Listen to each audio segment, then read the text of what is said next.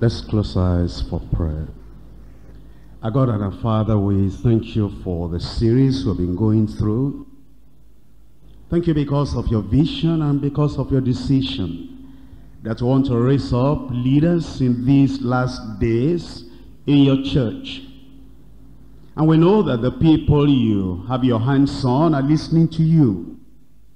And as we listen and come before you, we know you are going to do what needs to be done within us so we can be the leaders that will be able to face the challenges of this day and do the work you have given us to do, like you want it done. We know, Lord, that these last days demand leaders who are touched by you, trained by you, transformed by you. And those who are not touched and trained and transformed by you, we know they are going to get out of the way for them to leave the space and the place for those who are really called of you and qualified by you. We're praying, O Lord, at this time, that as many of us as you have really called will give in to your word, and your hand of grace and love and mercy and power will touch and transform every one of us in Jesus' name. That the work you want to do, you begin that work within us. And then through us, you'll do your perfect will in your kingdom. We thank you because we know you will do what you have decided to do. And we yield ourselves to you, so it can be done without any hindrance or limitation. In Jesus' name we pray. We come in our series to another subject, and this is very, very important indeed. We've been talking on leadership, and we've been going through the leadership series, using the letters of the word leadership. L for love. Love in Christ-like leadership. If there's anything that is going to do the work today, it is the leadership kind, the kind of leadership of the Lord Jesus Christ. There had been 400 years of silence between the Old Testament and the beginning of the New Testament. Idolatry had set in. And the religion of the Jews had actually become a religion of tradition, superstition, idolatry. And they worship religion rather than worshiping God. And at such a time Christ came. And when Christ came, then he manifested his leadership. There was no convert, there was nobody to follow after him. He began to call them one by one. And he said, follow me, I will make you fishers of men. He spent 3.5 years altogether, training them, touching their lives, turning them around, transforming them, teaching them the words and the truth of the kingdom. And then he left and he told them, you wait in Jerusalem. You have a work to do. And the traditionalists have not all died. And they're still practicing their idolatry. They worship tradition more than worshiping God. And you are the one to confront them. And the church is to be built and the kingdom is to be established. And if that is to be done, you need something within you so you can do it the way I've done it. And God raised up those few people, and those were the people that are taking the gospel all through Jerusalem and Judah, Samaria. Now it's come to the uttermost part of the earth. God needs leaders like that today. And that's why we have looked into all this.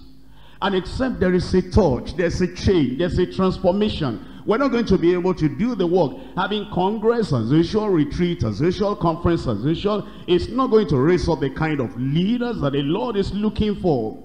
And if God is raising you up in these days of tradition and superstition and idolatry and religion, if the Lord is raising you up, you need to come before the Lord and say, Lord, I know I ought to be a kind of leader that is consecrated, commissioned, and qualified by you. Here I am. Do the work in me, and then will he make you a kind of Christ-like leader. Then we dealt with effectiveness of competent leadership.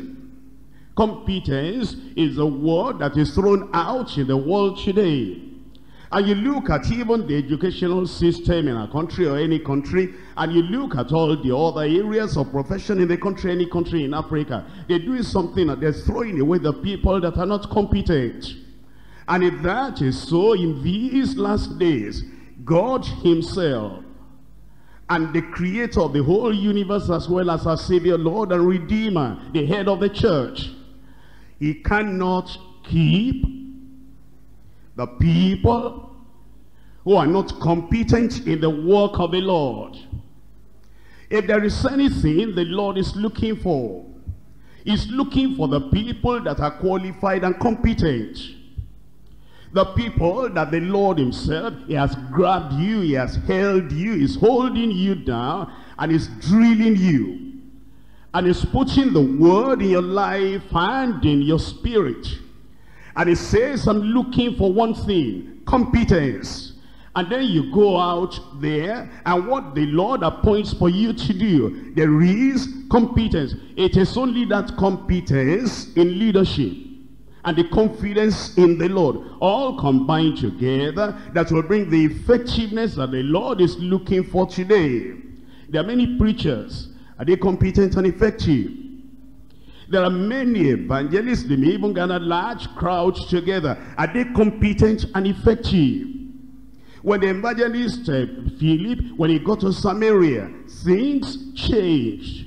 The churches were populated. We find evangelists that are ministering today, and during those 5 days or 6 days or 7 days or 2 weeks of the crusade, maybe there'll be a lot of people there. You see a sea of heads. The question is competence, effectiveness. Is the competence there? Is the effectiveness there? Do we see those converts in church? Is the community becoming converted and cleansed? Is there a change in the religion of the land? Are the hearts of the people like the Thessalonians, are they being turned away from the dead gods and the idolatry that they are in? Are they turning to the living and the true God? Effectiveness, competence. Teachers of the word of God that will be effective, that will be competent. That's why the Lord is leading us through all this series, and is telling us, forget the past. Forget what you have done. Forget where you have been. Effectiveness of competent leaders. And then we add the A, that's the anointing. How many people that carry oil about, the bottle of oil, and they think that if they put the bottle of oil on you, they think that that is the anointing. They think that is the anointing that breaks the yoke. In Acts of the Apostles chapter 3, I didn't see any bottle of oil in the hand of Peter. All I hear is silver and gold have I none, but such as I have, I give unto you in the name of Jesus Christ of Nazareth. Rise up and walk. And the miracle happened. In Acts of the Apostles chapter 5, I didn't see any bottle of oil in the hand of Peter. All he did is he walked through the street. And the anointing was not only in his body, the anointing on his shadow. And as the shadow came upon all those people, not the bottle of oil, not smearing them, rubbing them with oil, as the shadow fell on them, I saw that they got up and they were delivered, they were healed.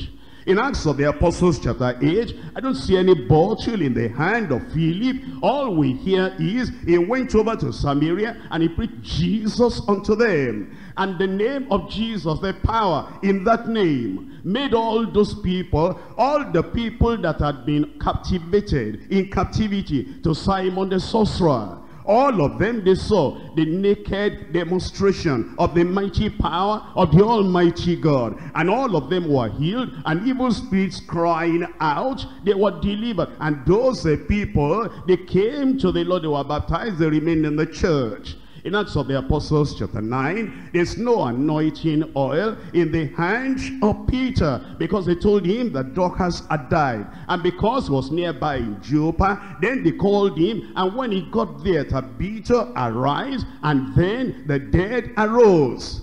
And in the Acts of the Apostles chapter 10, did I see any oil in the hand of Peter when he began to speak the word, and the Holy Ghost came upon them, as the Holy Ghost came upon us at the beginning, and we heard them, they began to speak in tongues. And then we said, can any man forbid water, that these should not be baptized, because the gift of the Holy Ghost had been given to them like it was given to us. And then were they baptized in water, because they had been baptized, the Holy Ghost saved, sanctified, and filled with the Holy Ghost. What we're saying is, we need the genuine anointing and the power of the Holy Ghost coming upon leaders today, so that we'll go out of this place, we'll not be doing child's play anymore. They'll not be, just come to Congress and play games, and come to retreat and play games, and come to Congress and conference and play games. That the power of the Lord will descend upon your life, and the real anointing that breaks the yoke will come upon your life. You'll be a different man, you'll be a different woman. Then you go out there and you put the devil on the run.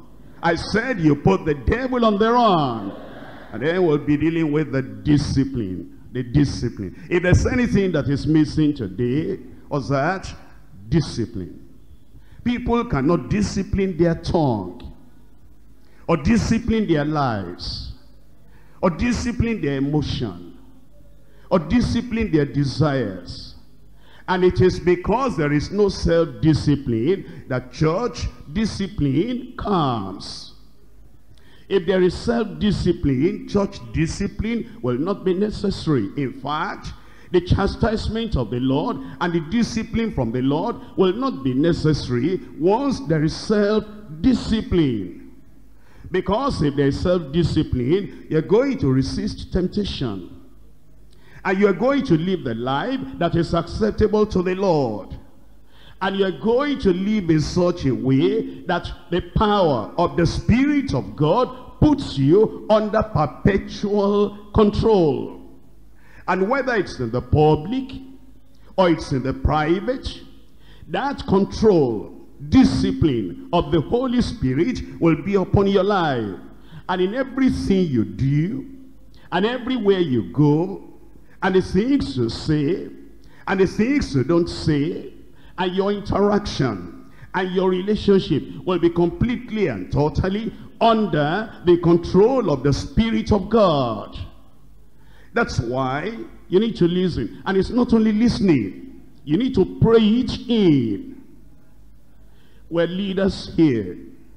When you hear the word of God for such a long time, 1 hour, for others who are preaching, thank you for keeping to 1 hour, 1.5 hours, 2 hours for Papa.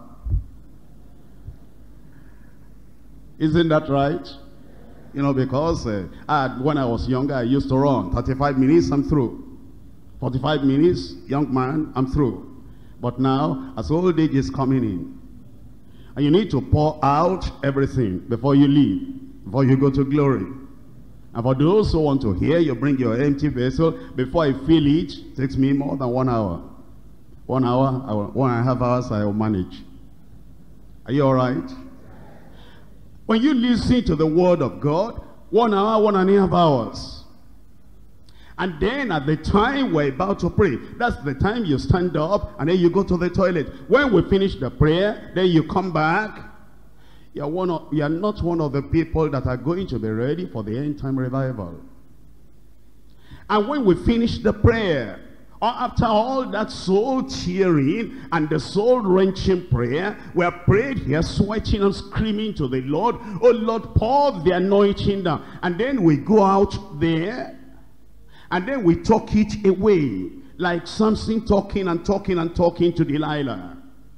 And then in our little groups after the prayer, after hearing the word of God, instead of going back to the hostel and falling upon your face and saying, oh Lord, here am I, anoint me like you anointed Elisha. Instead of that kind of prayer, you see us pockets of people here and there talking and talking and talking. And by the time we come back the following day, all the thing we got the previous, everything is leaked away. And we don't even remember anything. All we remember is what so-and-so said, what so-and-so said, and what I told so-and-so. The Lord is calling us to a convocation of sobriety and seriousness and dedication to the Lord. That when you come over here, you hear the word of God, and the hammer of the word of God strikes your heart and breaks the rocks in pieces. And even after that, you don't know how to talk anymore. You go straight to your hostel, or you remain over here, and you lie on your face before the Lord and say, no, Lord,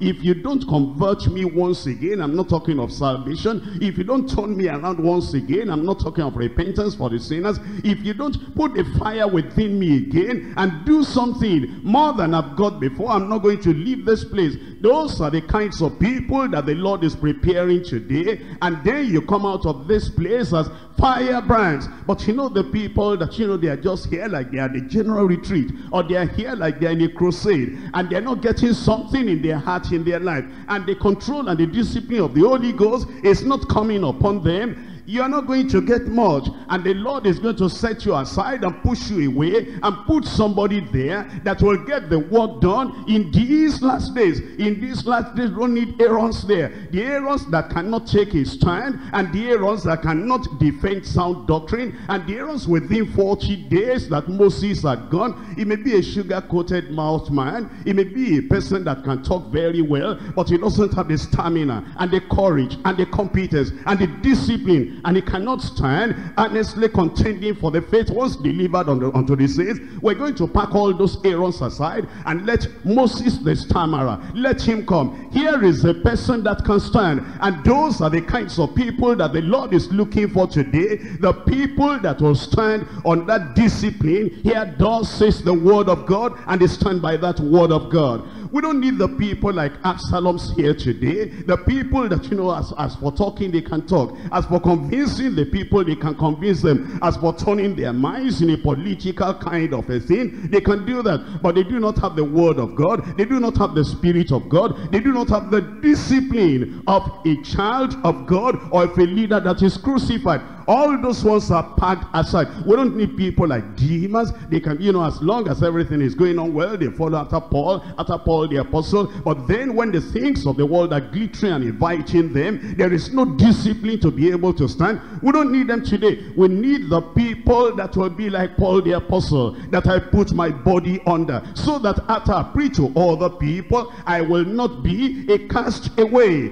Those are the people we need today. And all the other people, I'm telling you, all the other people with God and I, by the grace of God, with I in Christ, all the other people, we're going to look at them. And if they are not going to stand, and if they're not going to have the discipline of a crucified leader, the Lord will use me. And the Lord will also use other people, get them out of the way, and make room for the people that are ready today. That's the reason as you come to this Congress, you make up your mind. All these leadership qualities that the Lord is giving unto us, we're going to get them. I said we're going to get them. And if you have been at the conference and you are just there, and it's like, you know, like you came to other conferences, no change, no transformation, no touch of the Lord at all. If you don't get serious with the Lord and get something done, God will push you aside. We will push you aside. The church will push you aside. The leadership will put you aside. You might be an Absalom. And it might be that you have gathered the minds of the people together, and the people are after you, and it's you they want to put on the throne, but we'll put you aside. Don't worry about all those other people, and the power of God in this church and the authority of the word of God. All those supporters of Absalom will push them aside to you, and we're marching on. I said we're marching on, because this church will stand on the foundation of the word of God. There are all the other things there. I'll be teaching them. I'll be talking about them when I get to them. The session we have now is discipline. Everybody say discipline. Say it well. Discipline of crucified leaders. In Galatians chapter 2 verse 20. Galatians chapter 2, I'm reading from verse 20. It says, I am crucified with Christ. That's a disciplined leader. That's Paul the apostle. That's the effective leader. That's a competent leader. That's a consecrated leader. That's the one that is totally sold out to the Lord. It says, I am crucified with Christ. Nevertheless, I live. Yet not I, but Christ liveth in me, and the life which I now live in the flesh, I live by the faith of the Son of God, who loved me and gave himself for me.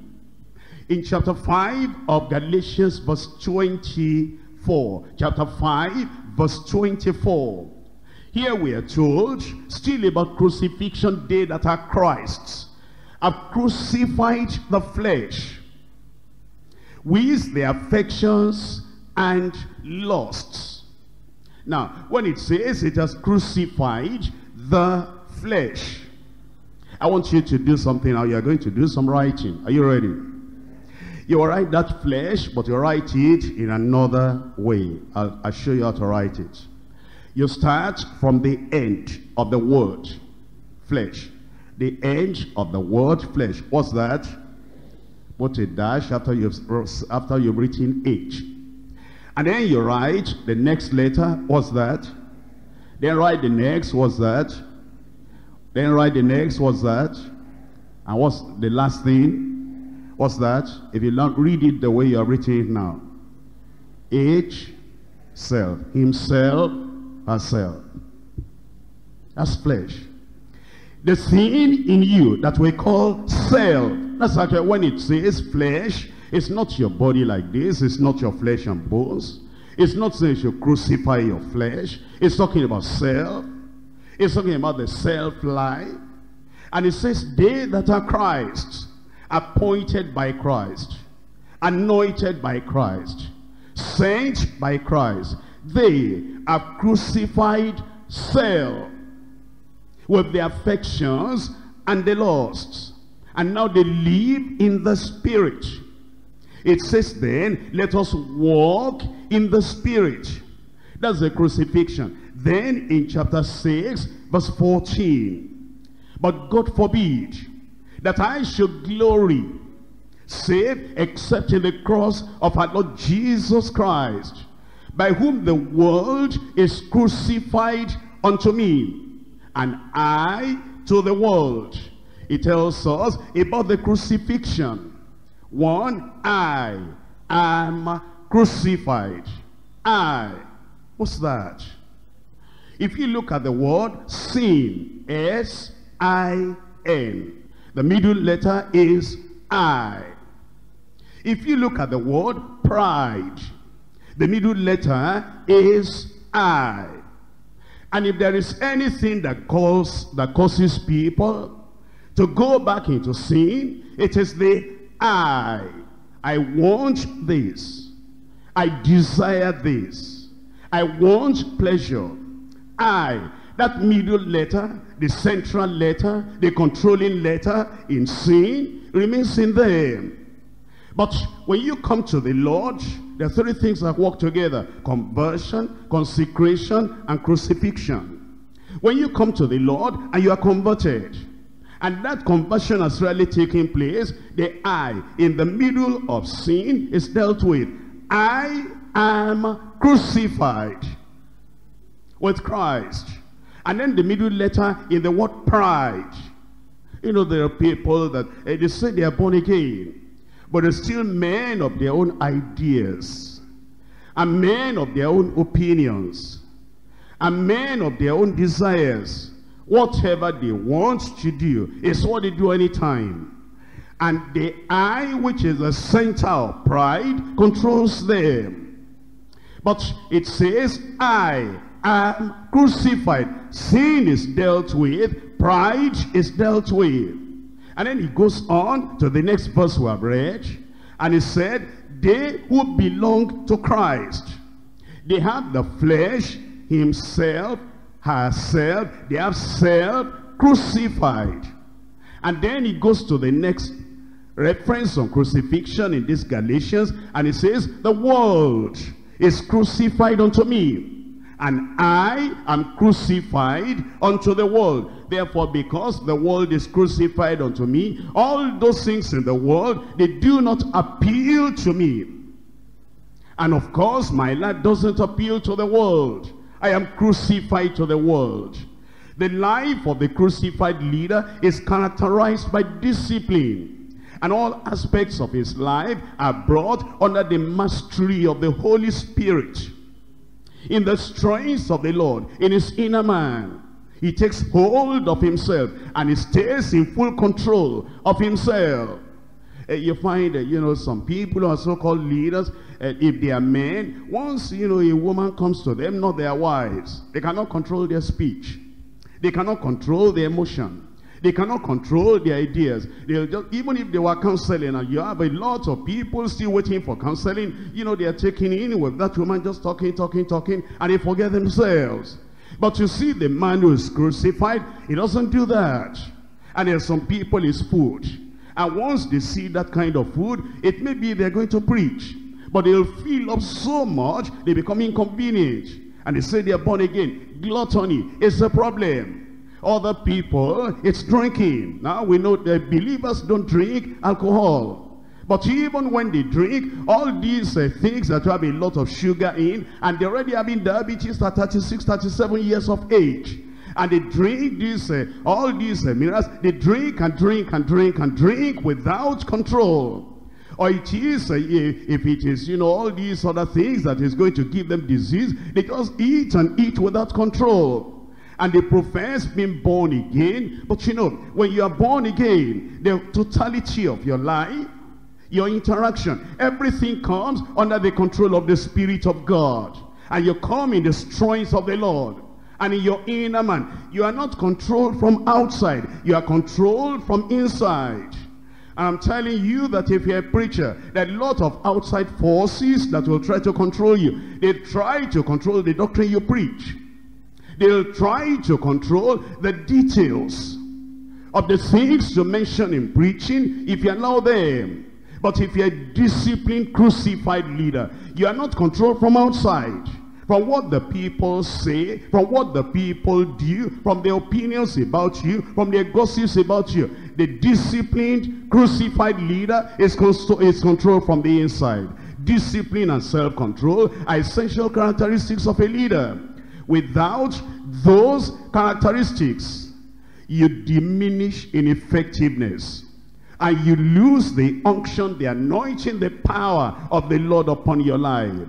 But with it, with that discipline and crucifixion, then you keep the anointing. Then you keep the effectiveness in ministry. And people will view you as one that has,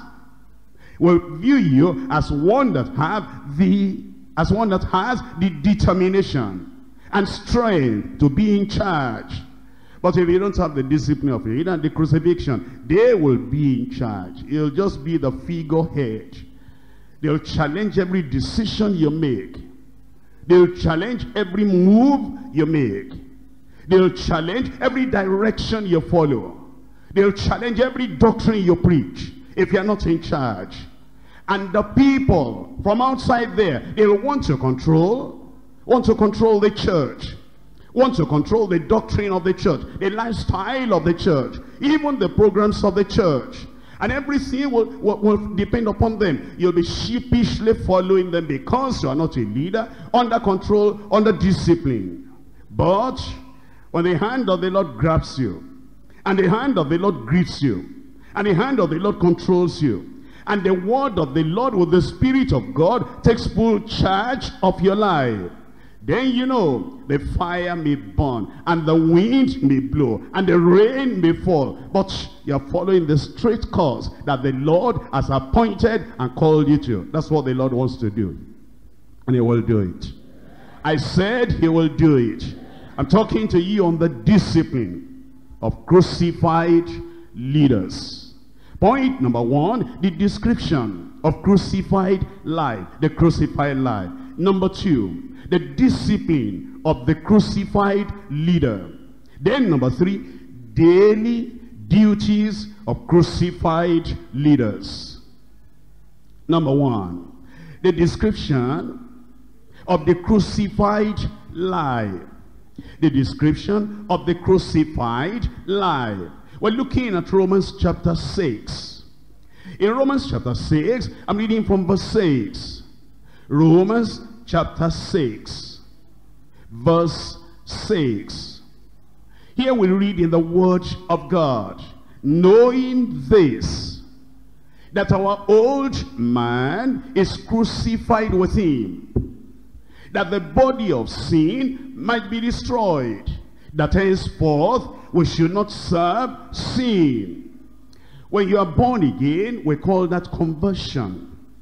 And then you hand over your life completely unto the Lord. And when you hand over your life to the Lord, we call that consecration.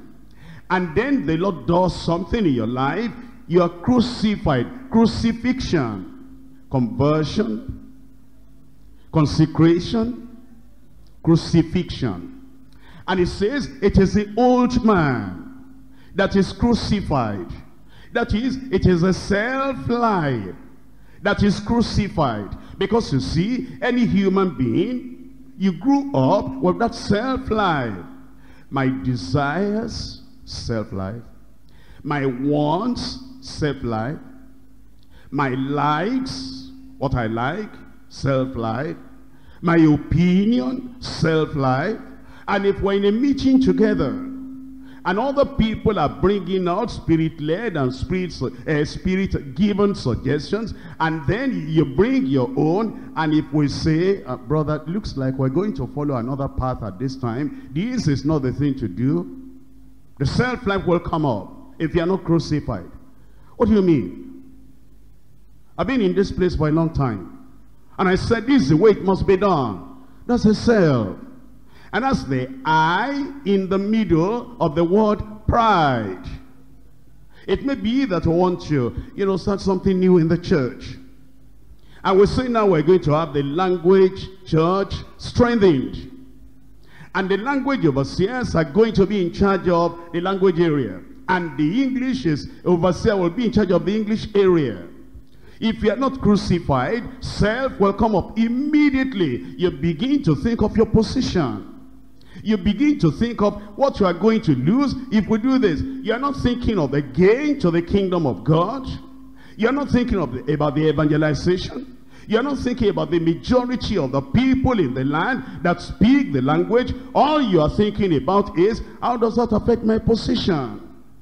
How does that affect all the respect the people have been giving me? I've been controlling every one of them up till this time, and now they're divided into two. The language people may even be more than the English people in this our land, in this our region. And then what's going to happen? What happens to the young people? Where do they go? What happens to the old people? Where do they go? Selfish consideration will come in. But when you come to the Lord, and the Lord takes over your life, and then you are crucified, it then means that Christ will be the all in all. And what matters to you will be, what does the Lord say? What does the leader say? It is self that puts the leader down. It is pride that puts the leader down. What God raises up, self will pull down. And you will enjoy the word of God. In Hebrews chapter 13, verse 17, verse 7 as well, that you will obey them that have rule over you. When there is no self, that will be your desire. But when self is there, who is pastor? Who is leader?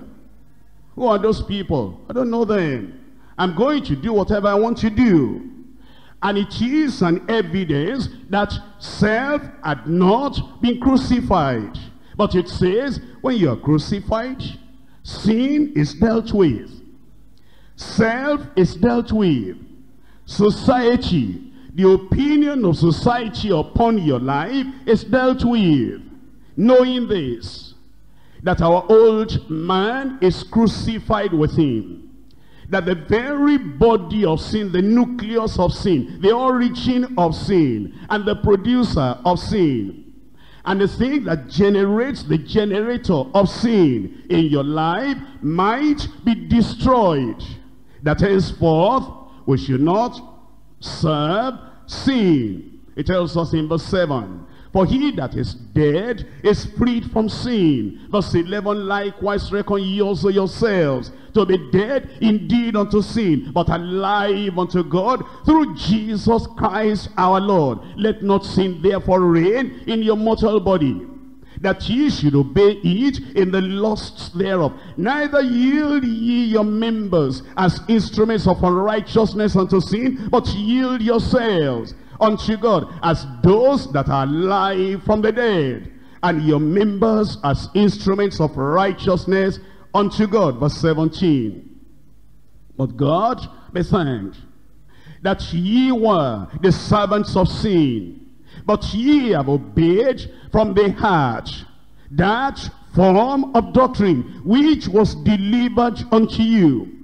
When you come to the Lord, you are converted, you are born again, you are a child of God, and self is crucified from your life, and sin also is crucified. The old man, the Adamic nature, is dealt with, getting ready for that old nature to be taken out of the way, so that it will even be destroyed, the body of sin, the nucleus of sin, and the propensity to sin. When that is dealt with, it says now you're obeying from the heart. Your obedience is no more superficial. Your obedience is no more conditional. Your obedience is no more seasonal. You know, there are some people, they have seasonal obedience. Maybe something good happened and they are happy for this moment, then they obey. Occasional obedience. You know, it just happens that the clock is correct, the dead clock is correct 2 times a day. And the clock had been dead to 5:30. And when it's 5:30 in the morning, the clock appears correct. And when it's 5:30 in the evening, the clock appears correct. And there are some people like that. Accidentally they are correct and they are obedient because it's a dead clock. And you come to them at a particular season, occasionally, they appear correct. Not that kind of obedience, but the obedience that is coming right from the heart. Every time, always being obedient to the word of the Lord. And that's what it says in that verse 17. That from the heart, that form of doctrine which had been delivered unto you, you're obedient unto it. Being then, in verse 18, made free from sin, ye became the servants of righteousness. I speak out of the manner of men because of the infirmity of your flesh. For as ye have yielded your members servants to uncleanness in the past, and to iniquity in the past, unto iniquity, even now that you have crossed the line, even now that you are born again, now yield your members servants to righteousness and unto holiness. And that's the kind of obedience the Lord actually requires. And if we're going to be leaders, competent leaders, effective leaders, that's the kind of obedience that is going to be required from you. And if you're going to make it in rapture as well, obedience unconditional. Obedience not just for a season. Obedience not occasional. Obedience that is coming from your sincerity, coming from your heart. Living that life of obedience all the time. It tells us in Colossians chapter 3. Colossians chapter 3. I'm reading from verse 3. For ye are dead, and your life is hid with Christ in God. Ye are dead. The real you on the inside. The I within. The center of sin, I. The center of pride, I. That's the real you. It's dead. It's crushed. It's cancelled. It's removed. And it's no more having the controlling power and influence upon your life. For ye are dead, and your life is hid with Christ in God. When Christ, who is our life, shall appear, then shall ye also appear with him in glory. What's the consequence? What are you to do as a result of that? Verse 5. Mortify therefore. If you look at the Bible in your own language, you understand that word mortify. It means kill. It means destroy. Destroy, therefore, your members which are upon the earth. What are those members? Fornication, uncleanness, inordinate affection. That is a kind of interest in something that is exaggerated. Too much interest in nothing. Inordinate affection. A kind of interest and love and affection for a person. And even when that person is making you less effective in ministry, you still center your affection and your love and your interest on him, on her. That's in inordinate affection. Or when it's maybe a particular drink that you love so much, and already the thing is giving you, maybe it's giving you diabetes or whatever, too much sugar in your system. And you still love that thing, all the same, inordinate affection. Or maybe there's a particular thing you have been interested in and you're doing. And then other people around you who see the calling of God upon you, and they're realizing this thing you're doing will destroy your ministry. It will destroy your effectiveness. And they try to tell you directly and indirectly. And yet you have so much interest and love and affection for that thing, you keep on doing it to your own destruction. Inordinate affection. And the Lord is saying that all those things, you get rid of them, mortify them. And then evil concupiscence and covetousness, which is idolatry, for which things sake the wrath of God cometh on the children of disobedience, in the which ye also walked sometime when ye lived in them. That's in the past. But now ye also put off all these: anger, wrath, malice, blasphemy, filthy communication out of your mouth. Lie not. You know, there are people that have read the Bible for more than 15 years, for more than 20 years, and they still tell lies. And they tell their lies in their action. And they tell their lies even with words. And if you confront them, if you are bold enough to confront them, brother, how about this? I don't know, and he knows. Why did this happen? And then they'll immediately give you a lie that will make you to say, there's nothing to it, this is this, and it's all a lie. And they've been reading Bible for 20 years, for more than 20 years. And the Word of God tells us that those who love and make lies, they manufacture lies, they won't get to heaven. They're abominable, and all liars shall have their part in the lake, which burn with fire and brimstone.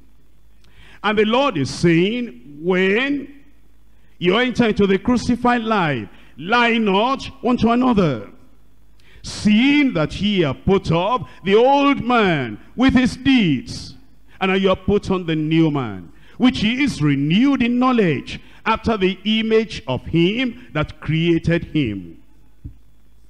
The crucified life then is a victorious life. The crucified life is a controlled life. The crucified life comes out in a life that is well disciplined, under the discipline of the Holy Ghost, under the discipline of the Scripture, under the discipline of leadership in the church. In 1 Corinthians chapter 9, 1 Corinthians chapter 9, verse 27. In 1 Corinthians chapter 9, verse 27, but I keep my body under. Nobody will do it for you. You have to do it yourself.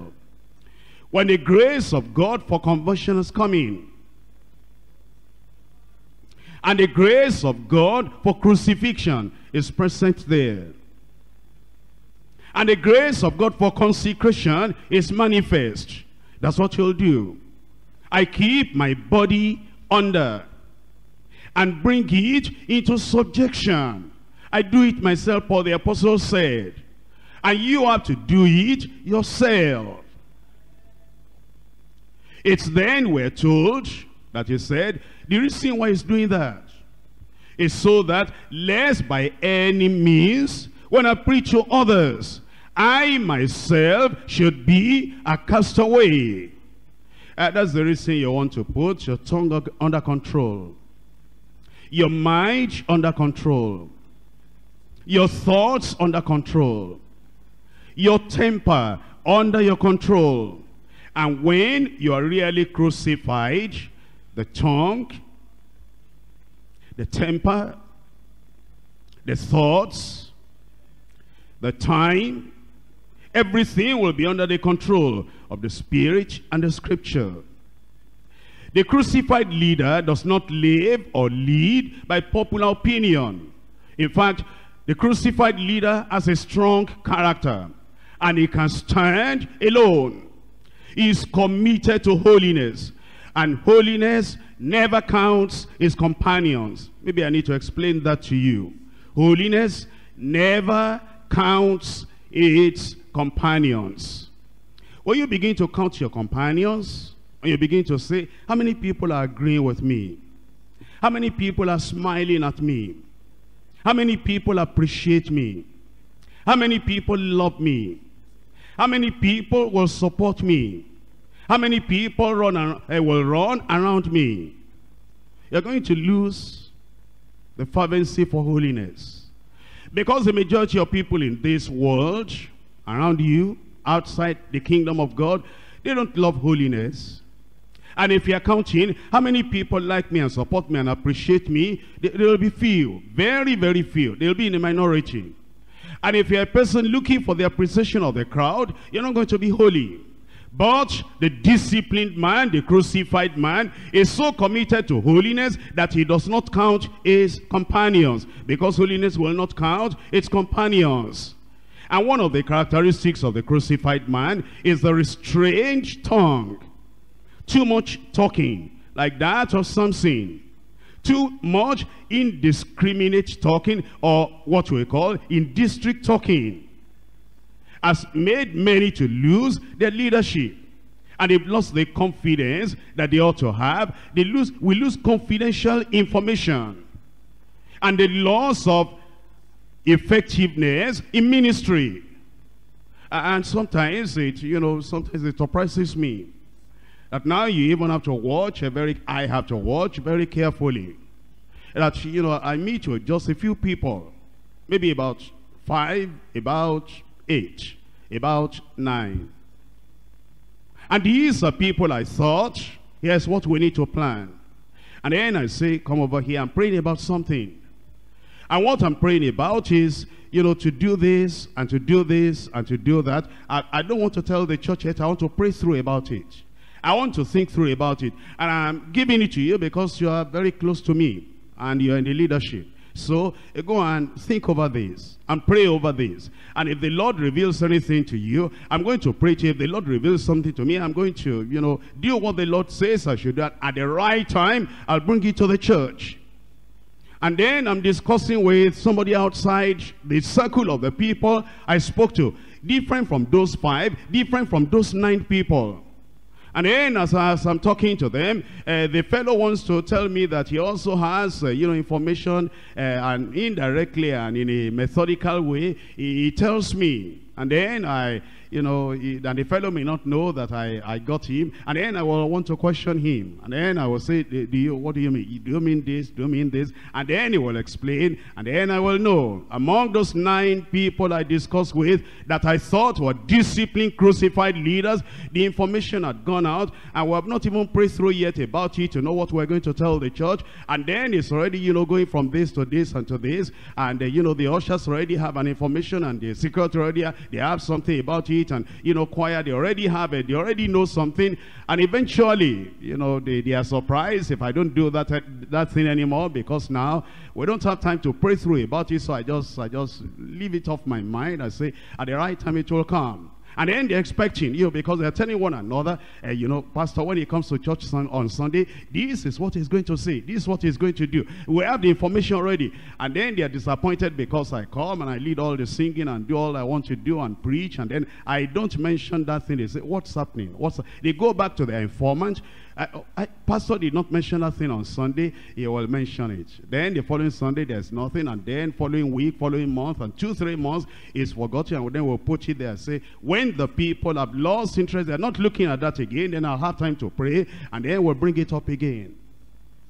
But if you're crucified, and if you're disciplined, you will know that information that is confidential doesn't just go out like that. You say in the church, yes. Because Peter, James, and John went with Jesus Christ to the Mount of Transfiguration. And there were 9 other disciples waiting back at home. And then they saw the glory of the Lord. And while they were coming back, Jesus told them, the 3 disciples, and he said, this one, don't open your mouth, don't tell anyone until the Son of Man be risen from the dead. And Peter, James, and John did not tell Andrew, and they did not tell Matthew, and they did not tell the other apostles. There was nothing sinful in what they saw. It was just that Jesus said, this is not to be given out until the resurrection of the Son of Man. And why can't we do that today? That we're still planning something. The glory that shall be revealed. The program that shall be held. And the things that shall be done. And maybe if you are one of those people that you have the privilege of being near to the general superintendent. And because he doesn't want you, just walk it alone. But please understand, in leadership, there are times that the leader will have to walk alone. And will have to think through alone. Will have to stand alone. There are times that the leader will, keep it all to himself. And then at the right time he brings it out. That's okay for a leader. But then there are times he may call 1 or 2. I'm thinking about this, I'm planning this, pray along with me. And then if he tells you, don't tell your wife. This is not women's business. Don't tell your friends. This is not for fellowship. This is between me and you. The leader is saying, this is what he wants. And then as a crucified leader, and as a disciplined leader, you are able to say what you ought to say, and you are not saying what you ought not to say. And sometimes it even surprises me that some of these people that have left the church, and they are still, they are nice to me. Because they still say that I'm their father. I thank God for the grace he has given me. And even though I know sometimes I'm very firm, but these people, they still have some respect for me. And they have left. And sometimes some of them will just show up in my office on Sunday while counseling. Oh, how are you? Oh, I'm all right. What did you come to do today? I've not heard from you for a long time. Even though I've left, I'm still praying for you in my family. And we love you. You're still our father in the Lord. Even though we have left this, and I say thank you very much. And then, but before they go, they want to show me that they are still, even though they are away, they are still inside. And then they are telling me something that, even the majority of people in the church, they don't know. And these people coming from outside, then they will smile. And when they smile like that, I get ready, because now I understand. I know what they are going to, I know something is coming on. Then they will smile. They will say, sir, please don't say that, because I've left. And then they will say, hi about this, hi about this, hi about this. Then I will look at them with a neutral face and I'll say, hi about it. Then they will say, it's about brother so please, pastor, hi about this and something. Then I will say what those Pharisees said to what the mother and the father of the man whose eyes were opened, what they said to the Pharisees is an adult, a man. Let him speak for himself. And once I give them that quotation, they shut up, they understand. But how is it that here we tell something to some inner circle people, and then even those who have left the church, we're hearing from them because our tongues are not under control? But when you become crucified and disciplined, your tongue will be under control, your temper will be under control, your thoughts will be under control. Your time will be under control. We're told in Proverbs chapter 16. Proverbs chapter 16. I'm reading from verse 32. In Proverbs chapter 16, verse 32, he that is slow to anger is better than the mighty, and he that ruleth his spirit than he that taketh a city. Then we're told in Proverbs chapter 13 verse 3. Proverbs chapter 13 verse 3. He that keepeth his tongue keepeth his life, but he that openeth wide his lips shall have destruction. I come to point number 2. The discipline of the crucified leader. The discipline of the crucified leader. In Proverbs chapter 25, verse 16. Proverbs chapter 25, verse 16.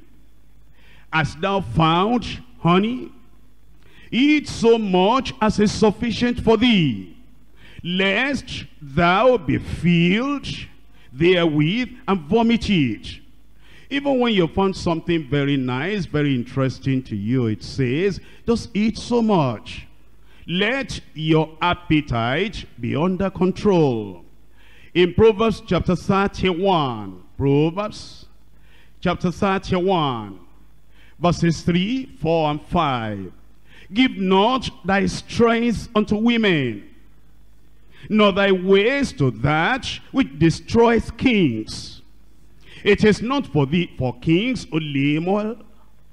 It is not for kings to drink wine, nor for princes strong drink, lest they drink and forget the law, and pervert the judgment of any of the afflicted. And that's why you must be in control, so that your mind will be functioning in a balanced way all the time, so that you will not be distracted by what occupies your mind, by what intoxicates you. You know, many things can intoxicate people. Even joy can intoxicate us. Something has happened, you become so joyful, and you're as joyful as a drunkard. And then you forget yourself and give yourself away. It should never happen to the leader. The leader should be such, should be under control, under discipline, in such a way that even if something joyful, happy has happened, you're still under control, you're not intoxicated. Or it may be that it's money that has come in your place of work.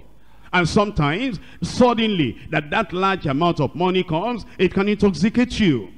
And you'll begin to, you tell this and tell this and tell this and tell this, and before you know what, you know, there are people that are, even people who didn't expect, they'll say, brother, can you lend me, and then they'll not mention ordinary amount. Can you lend me 500,000? And you ask them, have you handled 5,000 before? No. How are you going to handle 500,000 if I lent you? But they say you have the money. Who told you I have the money? We know, we have information. And the people that cannot control their tongue, they have given information out. Because you too, having the money suddenly, you're intoxicated. And the thing, you're telling everybody everywhere. Praise the Lord with me. You think you are telling testimony. You are just intoxicated. But it is not for kings to drink wine. When some of those good things have happened, keep it yourself. When should you talk? How should you talk? Who should you talk to about it? That's the discipline of the leader. And something has happened in the church, and a great wonderful thing. And the Lord has provided for the church such a wonderful thing. You know, we wanted to build our sanctuary, our temple, or whatever, and somebody just wrote everything out, and he came to us and he asked us, and he said, how much will the thing cost? And then you say, maybe you said, they said it will cost us 20 million. Okay, you don't need to make an announcement looking for money anymore. Here is a 20 million naira check. Here, have it. And then, you know, you're intoxicated. And you're mad with joy. You are a drunkard now. And you have drunk the wine of money. And then you come on Sunday. And there's so many people there on Sunday. So many people there on Sunday. There are good people there. There are bad people there. Because when you throw the net into the sea, it will gather both the bad fish and the good fish. And it's on the day of judgment, the Lord will say, gather the bad ones, throw them back, and then gather the good ones, and then throw them into the kingdom. There are some bad people there too. And then you'll say, praise the Lord, I have something to tell you today. You know, all this announcement you'll be making about, you know, we need money. And I told you, church, I told you that God is a faithful God. In fact, my faith now has reached beyond the ceiling. My faith now has reached the sky. And I'm telling you, if I begin to clap before I tell you the information I'm going to give, the man is drunk. The man is drunk.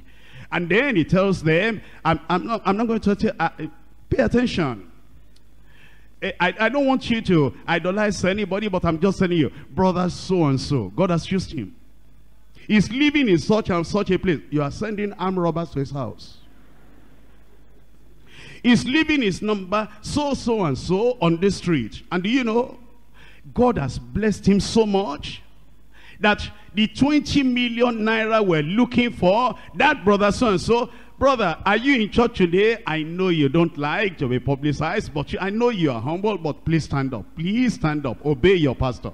And then the fellow stands up, and all the robbers there, they look at the face of the man. That man has money. And after the service, they drive and they follow him home. They know his house. Now they have identified the place. You have sold the man into the hands of those who will kill him, because you are intoxicated. When something like that has happened in the church, it's for the glory of God. The Lord has provided, glory be to his name, and there's no publicity of that man, so you don't ruin the man. You'll be under control. The discipline of the crucified leader. And apart from selling him into the hands of the people that may want to rob him, also you are making him to be proud. He'll be uncontrollable.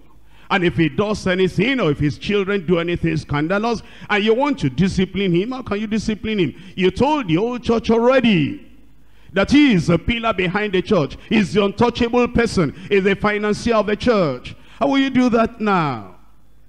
But when you're disciplined, you thank God for what God has done, but you don't exalt him. And you allow him to stay in his place. You don't allow pride that will ruin him to come to him. Discipline is the ability to restrain ourselves, to be resolute, ever ready to discipline yourself and even your strong desires. And you endure joy. Maybe you've never had that before. You endure joy. You endure happiness. Some people cannot endure joy. They can endure pain. They can endure want. They can endure lack. They can endure some difficulty, but they cannot endure joy. They cannot endure appreciation. When everybody is coming around them, praise the Lord, thank God, you're a great man, you're a great woman, this has happened, we're hearing stories about you. Even though we're not at the headquarters, we're hearing about you. Keep on the good work. They cannot endure that appreciation. And then it will get into their head, it will get into their mind, they'll begin to swell up. But you see, if you're a disciplined man, and if you're a crucified man, if it is pain, you endure. If it is joy, you endure. You're still under control. The leader who is disciplined may have strong desires, but those strong desires may try to distract him from the God-given goal. But he keeps those desires under control. And a first step towards effective leadership is a God-given vision. A clear picture of what God has called him to do and what God has called him to be. And he must not be diverted from this vision by the opinions of men or by the subtle pressures of the people.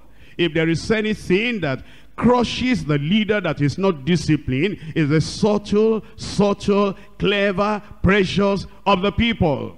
And it doesn't matter where you are a leader. The people, here is where you are going. Here is your destination. Here is the God-given goal where you ought to reach. But the people, they are not in the committee with God. And they're not in conference with God. They don't understand where we're going. And they don't understand where the goal is. And the Lord will not tell them. And the Lord has not told them. And in their own mind, they think you should go in this other direction. And when you are going in this direction, and of course will not announce to them. Because the disciplined leader, he does not try to explain everything to everybody. Church, please understand, it's not me wanting to do this. This is the place the Lord has wanted us, has told us to go. That's why we don't always explain. We don't have to explain. And then the people that feel that that's not the right direction, this is the way we should go. Then they'll have subtle pressure upon you. And that is when a leader that is not disciplined and controlled, that's when you collapse. That's when you are crushed. That's when you are destroyed. That's when you are distracted. Then you say, well, I don't want trouble. Nobody wants trouble. It's discipline that makes us to understand, if my going the direction of God creates trouble, do I have any choice? I'm going there. And I know where I'm going, and I'm reaching there.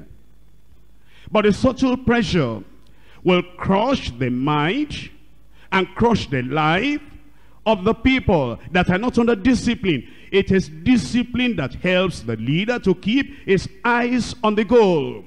Discipline, self-control actually will work best when you have made up your decisions ahead of time, and then you live according to those decisions. And if that is going to be the case, look at 1 Thessalonians chapter 5. 1 Thessalonians chapter 5. I'm reading from verse 22. In 1 Thessalonians chapter 5, verse 22, already you know that this is the direction to go, and this is the thing to achieve. And the subtle pressures of the people who have decided that you must go in the opposite direction. If you're a disciplined leader, controlled leader, crucified leader, you overlook all those things, and then you just go your way. In 1 Thessalonians chapter 5, verse 22, abstain from all appearance of evil. You just say, well, that's one of those things, appearance of evil, I'm going to abstain, and then you abstain. And then we're told in the word of God in 1 Peter chapter 2. 1 Peter chapter 2, verse 11. In 1 Peter chapter 2, verse 11, dearly beloved, I beseech you, as strangers and pilgrims, abstain from fleshly lusts, fleshly desires, private desires, distracting desires, which war against the soul. Those desires will work against the place you really want to go. And please look up here. There are some times that some needs will be in your life. I remember many years ago, while emphasizing, I will still do emphasize, this holiness without which no man shall see the Lord. And somebody here is not in the church anymore now, but you know, he was at that time very conspicuous, and he was never a state leader, so a state was there, so don't think about this or that. But this person was very close, and almost every day he'll come to flat 2 at the university, and God blessed him. But privately he was discussing with me, and he was saying, you know, he'll come, brother so and so, this holiness and, you know, this sanctification, that's my problem. I like the healing, I like the faith, I like the Holy Ghost baptism, I like every other thing. Even the marriage, as difficult as it is, one man, one wife, I also like that too. Although I'm not having, you know, it easy with my wife, but all the same, that one I accept. But this holiness, don't get angry. Your tempers must not be ruffled. Just, you know, go straight like this, be gentle, be nice. It says, if you know the condition where I am, this scene is tough and difficult. And that's the challenge I face. I don't fully agree with this. And I said, well, you pray and see the word of God. You're an intelligent man, educated man. And you happen to be a person that, you know, if you see something, you can go and analyze this and look at the word of God. And he still came back and he said, well, I'm sorry, this holiness sanctification, it's still a problem to me. And then one day, he just came and he bought this great big car. And at that time, I was lecturing at the University of Lagos. And for me to go from the education department over here, College of Education at that time, and go to the main campus, I'll walk there, long distance, and walk back, lecturer. And this brother, he just brought the car, and then he said, take this. I said, what's that? He said, a key. I said, key to what? He said, the key to, you know, the car is outside. I parked it outside. I looked at him at the face. I said, my brother, I'm sorry. I can't take it. He said, what? What did you see? I said, nothing. I said, on one point we disagree, sanctification. And I will not allow you to spend your money on me and support me and be preaching what you don't agree with. Take your car away. He was so disappointed, he left deeper life. But that's all right. Because if he had stayed, an influential man, a great man, a rich man, a prospered man, if he had stayed, I don't know whether sanctification will still remain today.